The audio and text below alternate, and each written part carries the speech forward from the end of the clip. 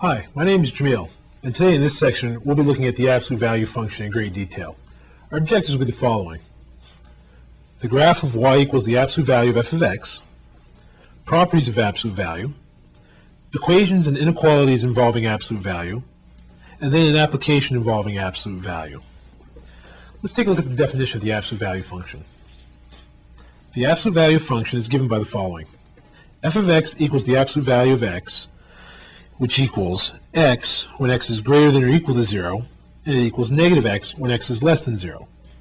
Furthermore, the absolute value of the function f of x is equal to f of x when f of x is greater than or equal to 0, or negative f of x when f of x is less than 0. Let's take a look at an example. Here we're asked to find the graph of f of x equals the absolute value of x minus 4 squared minus 3, and then we're asked to state the domain and the range of the function. Now, in order to do this, what we need to do is make a graph of f of x ignoring the absolute value first, and then find all the values beneath the x-axis and reflect those over the x-axis. Here you see the graph of f of x equals x minus 4 squared minus 3 already drawn for us. Notice that it's a parabola with a vertex located at the point 4, negative 3. Now, we've been asked to draw the function f of x equals the absolute value of x minus 4 squared minus 3. Now, in order to do that, what we're going to need to do is find all the values below the x-axis and reflect them above the x-axis. So, for instance, the value 4, negative 3 will keep the same x value 4, but the negative 3 will reflect above the x-axis and become positive 3. So that point will end up at 4, positive 3. Now, what I'll do is I'll trace over the parabola in blue the resulting new graph, the absolute value graph. So all the values above the x-axis will stay the same, so we'll keep all of these values. But now all the values below the x-axis will reflect upward, so our new graph will go up to that point 4, positive 3, and then reflecting this branch as well, it will go back down and meet at the x-intercept. And now, since this branch is above the x-axis, this will remain part of the absolute value graph. So the graph shown in blue is the graph of the absolute value of x minus 4 quantity squared minus 3. Why don't you take a look at this next example. Given the following graph of f of x, sketch by hand the graph of absolute value of f of x.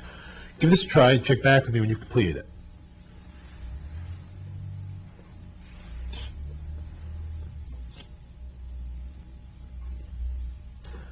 Let's see how you've done. We're going to take the same approach to doing this graph. We're going to start with the original graph, which is seen here drawn in red. And what we're going to do is notice that this is a parabola with a vertex at the point 1, negative 2. So what we need to do is we need to go ahead and flip all the values below the x-axis above the x-axis. So the point 1, negative 2 will reflect and become the point 1, 2. So that's over 1 and up 2. And now what we'll do is we'll trace over the graph of the absolute value of f of x in blue. So all of these values above the x-axis get to stay. And then when the values go below the x-axis, we need to reflect those above. So that branch will flip up like this. And again, this vertex that was at 1, negative 2 is now located at 1, positive 2. And now reflecting this piece of the parabola as well. And now this branch is above the x-axis, so it gets to stay. So the absolute value of f of x is shown here by the traced graph in blue. There are several properties that absolute value functions follow as well. We'll now take a look at these properties in the next several slides. Properties of absolute value. For all real numbers a and b, the first property is the absolute value of a times b is equal to the absolute value of a times the absolute value of b. In other words, the absolute value of a product is equal to the product of absolute values. The second property we'll look at is the absolute value of a divided by b is equal to the absolute value of a divided by the absolute value of b, where b does not equal 0. This can be stated by saying the absolute value of a quotient is equal to the quotient of the absolute values. The third property is that the absolute value of a is equal to the absolute value of negative a. Stated differently, the absolute value of a number is equal to the absolute value of its additive inverse. And then the fourth property we'll be looking at is the absolute value of a plus the absolute value of b is greater than or equal to the absolute value of a plus b. This is called the triangle inequality, and it can be stated by the following. The sum of the absolute values of two numbers is greater than or equal to the absolute value of their sums. Now that you've seen some of these properties of absolute values, we'll use these properties to solve equations and inequalities. Let's look at some of the steps. Solving absolute value equations and inequalities. Let k be a positive number. To solve the absolute value of ax plus b equals k, solve the compound equation ax plus b equals k or ax plus b equals negative k. Then to solve the absolute value of ax plus b is greater than k, solve the compound inequality ax plus b is greater than k or ax plus b is less than negative k.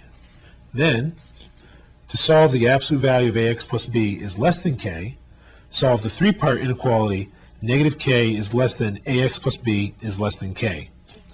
Inequalities involving the less than or equal to or the greater than or equal to are solved similarly using the equality part of the symbol as well. Let's go ahead and try an example that makes use of these properties. Solve each group of equations and inequalities analytically. Support your answers graphically. In the first one, we're given the absolute value of negative 2x plus 7 equals 3. So in order to solve this, we need to take this equation, absolute value of negative 2x plus 7 equals 3, and write it as a compound equation. So what we'll get is negative 2x plus 7 equals 3, and we'll get negative 2x plus 7 equals negative 3. Now solving these two equations, solving the first one, subtracting 7 from both sides, we get negative 2x equals negative 4. And then dividing both sides by negative 2, we get that x equals 2. For the other equation, again, we'll subtract 7 from both sides, and that will leave us with negative 2x equals negative 10. And then dividing both sides by negative 2, we end up with x equals positive 5. So our solution to this first equation is 2 and 5. X equals 2 and x equals 5. Let's now use the calculator to verify that solution. What you can see here is that I've input the two equations, absolute value of negative 2x plus 7, and for the second equation I've done y equals 3. Graphing these together, you can see our absolute value equation as well as our horizontal line, y equals 3, and the intersection points here where these two graphs cross are the values x equals 2 and x equals 5. Let's now go ahead and take a look at example B. Here we're asked to use the absolute value of negative 2x plus 7 is greater than or equal to 3. So in order to do this, we need to make a compound inequality. So we'll do negative 2x plus 7 is greater than or equal to 3.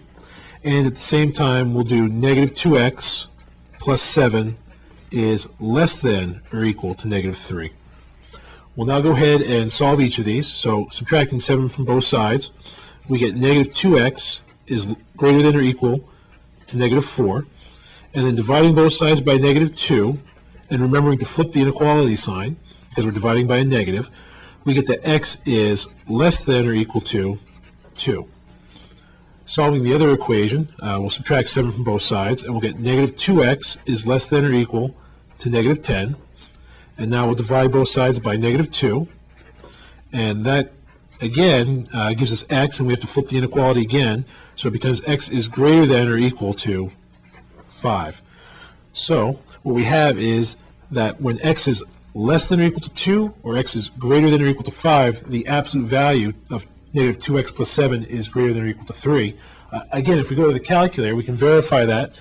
You remember where the points of intersection were, 2 and 5, and you can see that less than 2, the absolute value graph is above the horizontal line, and when we're greater than 5, or when x is greater than 5, the absolute value graph is also above the horizontal line. So that would confirm that the absolute value of negative 2x plus 7 is greater than 3 in those regions. In part C, we're given another inequality to solve. We're given the inequality absolute value of negative 2x plus 7 is less than or equal to 3.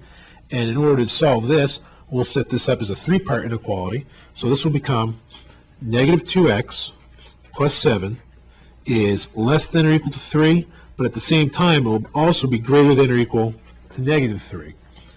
Now, in order to solve this, we'll subtract 7 from each part of the inequality, And doing that, we'll get negative 3 minus 7 is negative 10, is less than or equal to, and that's going to be negative 2x when we subtract the 7, and that's less than or equal to. And now subtracting the 7 from 3, we end up with negative 4 here. Now dividing each part of this inequality by negative 2,